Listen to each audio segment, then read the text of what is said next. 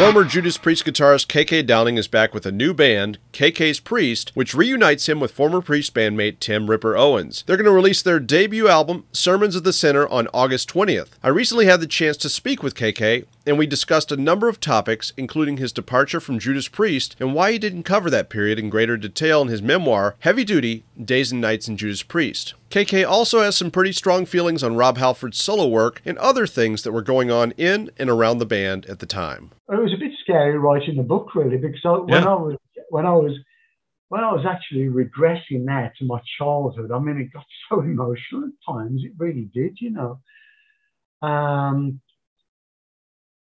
I think you get on a bit of a different wavelength, and as you get older, I think, you know, you take stock in reality, and maybe the very beginning and the very end are the most important things. I think everything that happens in the middle is just a minefield, isn't it? You know, a serious roller coaster.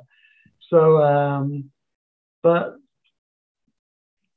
and I still keep remembering things all the time, you know. But I think if I'd have gone into detail about everything in the book, I think it would have been too thick a book to read. I think really it needed to keep it down to a certain length. But you know, the details are pretty important. I think the fact is that what happened shouldn't have happened anyway, because you know, the set of circumstances. I think my voice should have been, for reasons I've given. I think I was the valid member that was very loyal and true. I didn't record with other musicians. I didn't have my own web shop. I wasn't selling I never sold my own merchandise. You know, I was the loyal Priest fan. And if I had strong material, it always went to Judas Priest. You know, Rob, for example, had some pretty good songs when he was working with Roy Z doing the songwriting.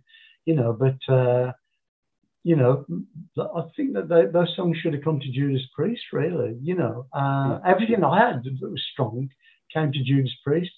You know, I never took strong material and took it elsewhere. You know, so I think that when things were coming to a head at the end of 2010, when Rob released 2 studio albums and did a world tour that year, you know, it wasn't sitting well, not just with me, not with anyone, you know. There was a lot of circumstances.